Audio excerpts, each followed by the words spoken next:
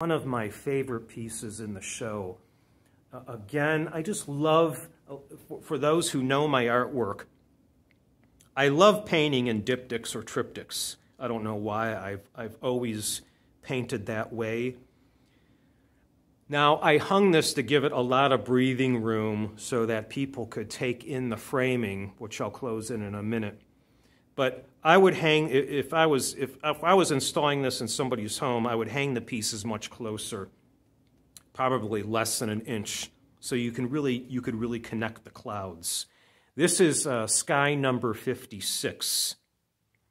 Each piece is a 12 by 12, so if you were going to hang it roughly, it would be a 38-inch area by 12 inches. This is on canvas, acrylic on canvas board.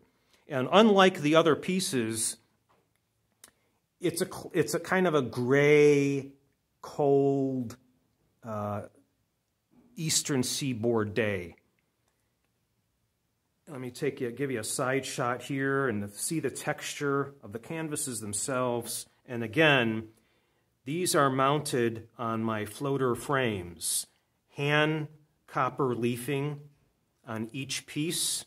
Let me give you that's a pretty good side shot. So I wanted to give those canvases some breathing room so that folks can see the copper leaf framing on these pieces, which I think just go so well with the burnt sienna and then that, that cold winter blue sea with a little wave action on each piece. Let me go back again. So this is a triptych. They're sold all together. Sky number 56